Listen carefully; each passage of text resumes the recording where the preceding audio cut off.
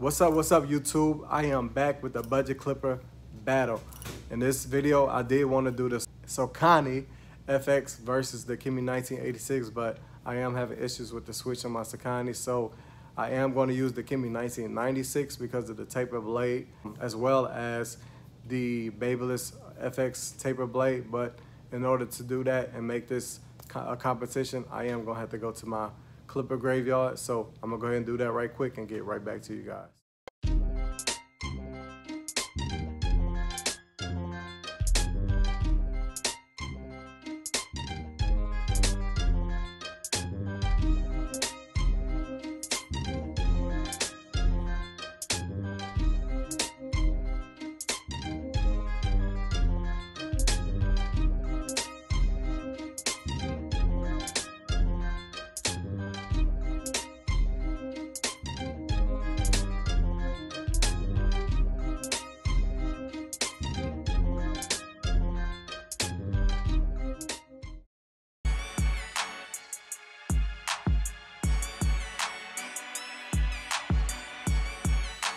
In today's video, my client is going to get a drop fade.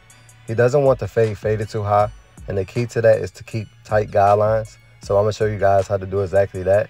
So without further ado, let's get right into this cut.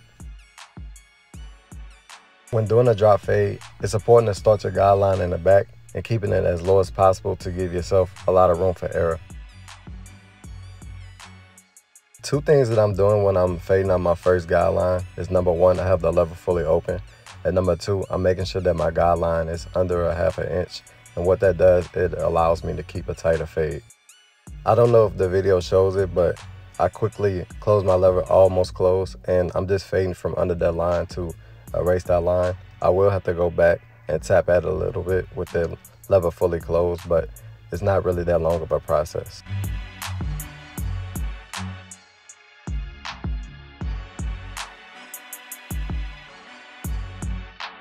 Now with my number one guard with the lever fully open, I'm making my second guideline about a ½ inch, and I'm making sure to stay consistent with the previous line.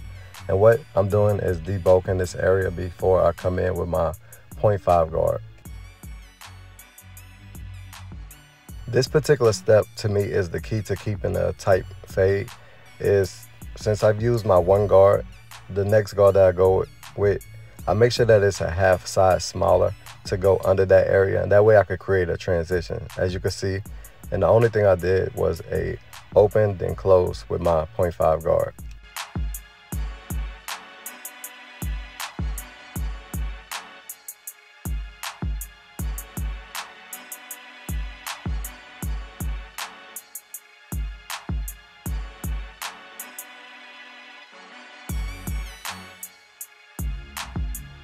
This is where technique meets skill. What I'm doing is I'm flicking out with my 1.5 guard. You can't always use your guidelines to create a fade. Sometimes you really have to involve skill. And as you can see, fading in, but I'm flicking out.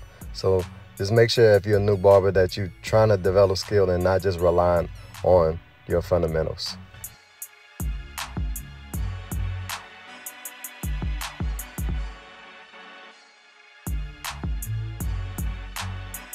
So the last step that I did, that's what I would consider the highest point of my transition. And once I figure out how much transition I want, the next step for me is to go ahead and down fade. And what I'm doing right now with my number 4 guard is I'm softening up the area starting from the top. And I'm just really trying to tie in these two areas to meet at the point of my transition. And to do that, I'm just going to go ahead and down fade with my 4 guard, then 3, then 2, and then I'm gonna finish out with my 1.5.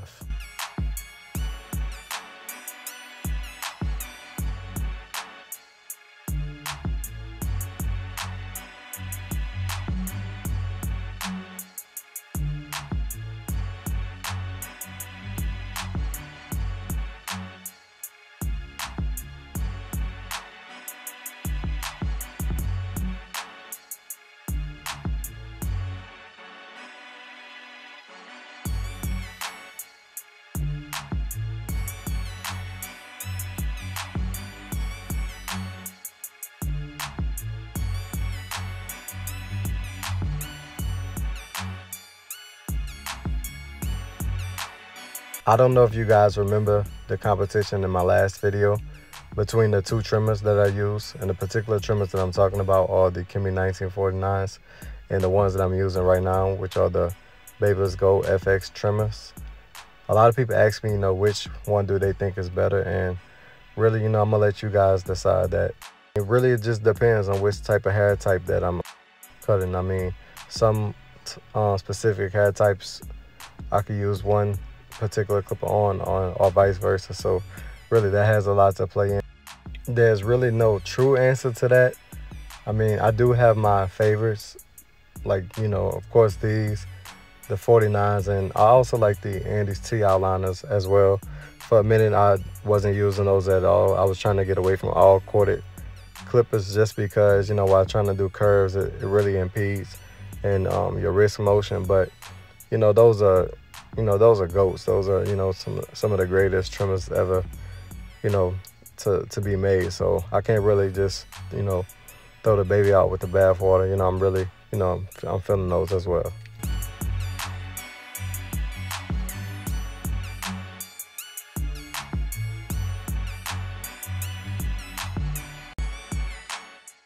I didn't think it was necessary for me to go through my steps on this side, mainly because I've already did the same steps on the other side. But I will go into details of why I chose to use these two clippers. The main reason is because they both carry a taper blade.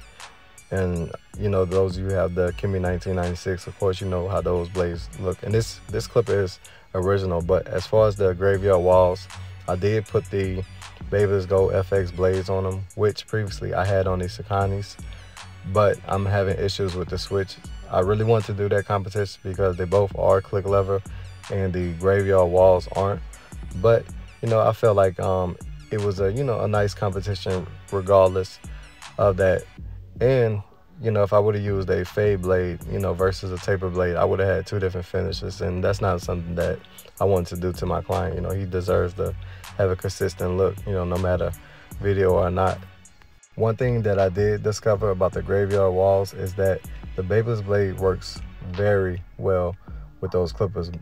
Actually, I like them better than the actual wall blade on those clippers. And also, no modifications were required. It was just basically me fixing the clippers first, getting them running. But as far as putting the blade on, it was just taking the screws off and just replacing the blade. It's not really a modification. So those of you who have that extra blade laying around and a couple pair of walls, go ahead and give it a try. Switch it up, man. That's what this channel is about. We try to do new things with clippers.